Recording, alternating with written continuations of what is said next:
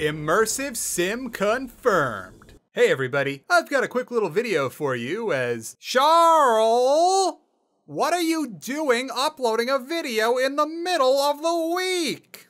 You upload on Saturdays. Well, I promised I'd make this to help out a friend. The TLDW here is that Peripeteia is a cool ImSim with a demo you can check out right now on either Steam or Itch, and you should totally swing by their Kickstarter before it ends at the end of this weekend. So what's Peripeteia? Well, it's that one game I keep showing little clips of here and there in other videos that people keep asking me about. Peripeteia is a first-person shooter slash stealth game that's designed to be as ImSim as it can be. There's hacking minigames, lots of level exploration, and you can do things in just about any way you'd like. Peripeteia takes place in the fictional land of Poland 2, where you play as the cybernetically enhanced anime girl for hire, Marie. Marie has a lot of choices she can make about a lot of things like combat and factions, but for now, let's talk about the gameplay just a little bit. So Peripeteia's gameplay is primarily first person, with you occasionally zooming out to see both parties in a conversation. After that, you've got your usual methods of stealth, violence, subterfuge, or some combination of the three to get things done. Everything you have is stored in a grid-based inventory that's very specific to the shape of your items, and you will find yourself spending quite a bit of time scratching that Resident Evil 4 itch inside of your inventory. There's a lot of exploring, as levels in this demo are huge, and there's never one way to do any one thing. One thing that plays well into this open-ended demo is the ledge grabbing system. If it has a lip or sticks out at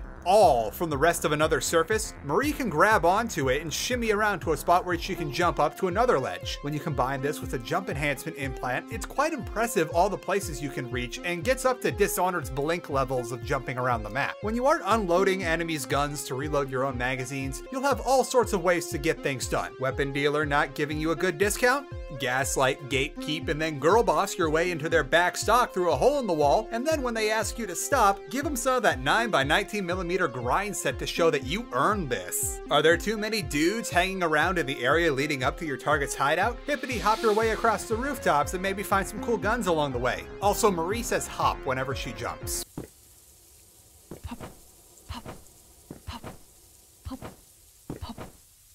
So the levels you're going to be doing all the stuff in are enormous, and this is just a demo. Like, I think the second level of this demo mission is around the size of the Noctis Labyrinth level in I Divine Cybermancy. Like, it's big. While the main mission area is pretty straightforward, there is a lot to see and do if you're willing to explore, and you'll be rewarded for it too. There's all sorts of cool guns hidden away in some far-flung places, and you also might find a shortcut or even a handy escape route if you keep your eyes open. Conversely, levels are still laid out in a way to where you aren't just running around forever like in the previous mentioned I Divine Cybermancy, and Marie moves fairly quickly even without any enhancements to where you aren't stuck spending all your time in transit from one objective to the next. The other thing about this demo that's huge are the number of guns. In this not so little tutorial area, you'll have a fair smattering of guns to choose from when you get the job done, and when you get back to your apartment before the second mission, you can go down to the basement shooting range you made, and holy moly, that's a lot of guns! Unfortunately, it's not practical to carry all of them, and this is mostly to show off what will be in the game. You can find a whole lot of guns to play around with inside of the next level though, including what I think is supposed to be an anti-tank rifle, but I'm not sure about that. I am fairly certain that this thing would probably kill just about anything you fire it at if I could just find some damn ammo for it.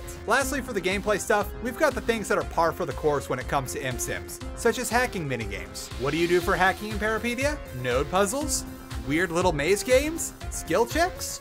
Nope, you just mash the keyboard until you get the right answer. It's stupid and I love it. There is also your abilities, which are about par for the course for your ImSims. Night vision, brief invisibility, being strunk, bullet time, and extra jumpy legs. We already talked about one of those earlier, and for brevity's sake, I'll leave it at all of these work about how you'd expect them to, and they're all very handy in their own way. Finally, just like any other game with big old levels and open-ended objectives, you can talk to people to get an idea of what you need to do and get a little taste of the world building while you're at it. But don't expect too much right here and now because this is still only the demo we're talking about.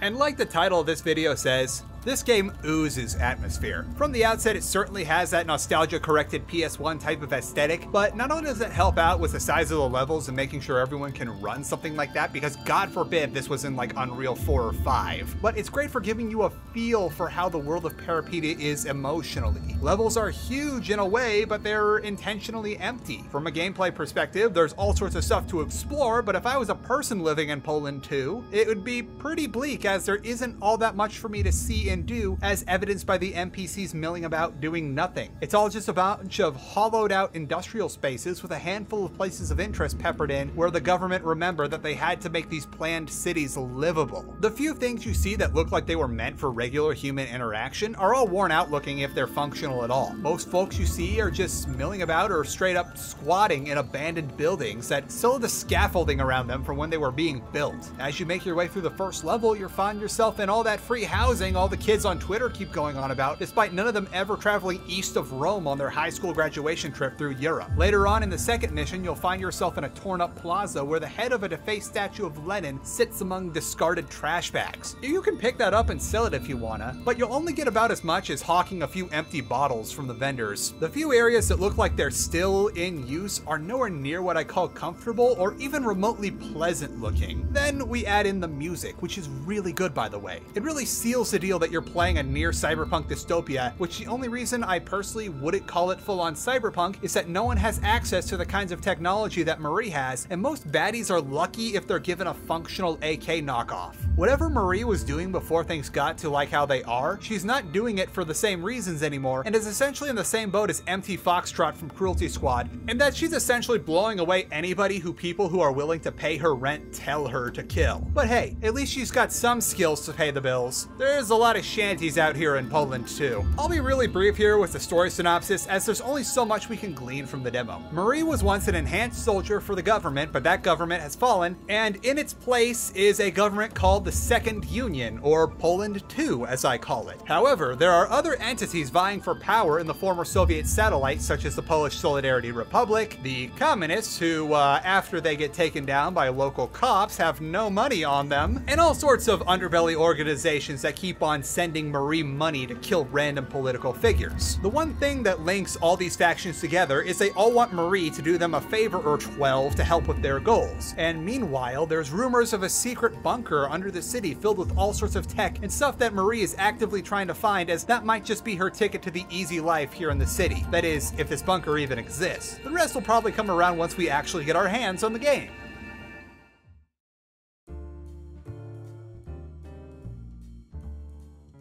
And finally, this brings us to the main reason why I made this video when I did.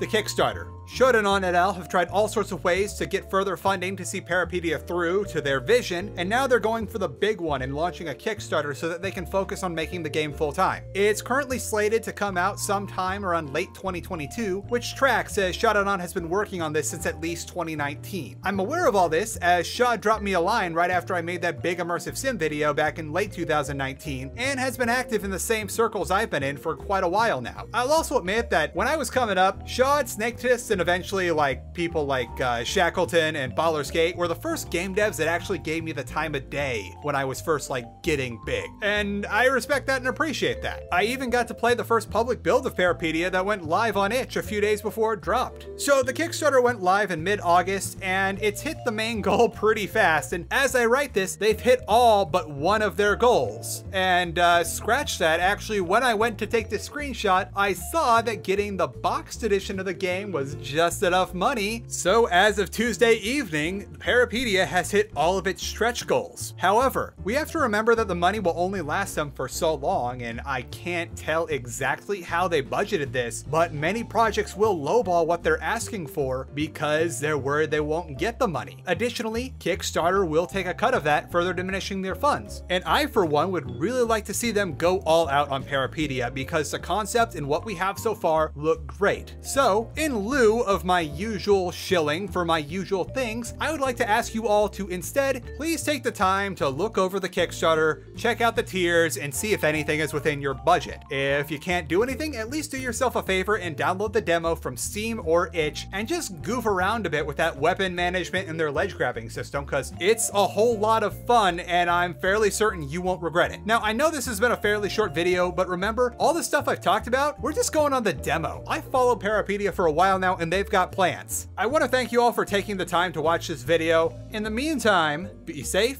wear your sunscreen, wash your hands, wear your mask indoors in accordance to CDC guidelines, and enjoy this cat video. Oh, sussy boy. I see you're in my camping chair again. Are you just trying to play the PlayStation a bit? Oh, I know you love them video games. I even got a video game just for you to help you learn your numbers, Floofel. Come on. All right, we're going to take a break, PS1 Hagrid, but we'll be back.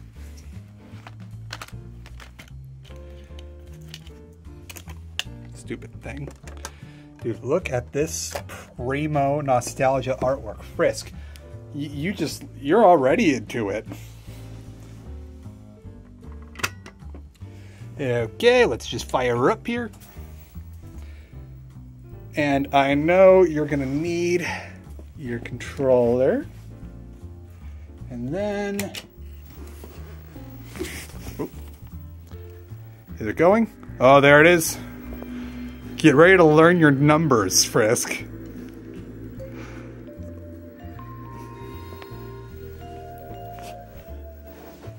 You're what? You're almost 6 now. And you don't know your numbers and your readings. We gotta get you caught up. Also, man, these PlayStation games took a while to load.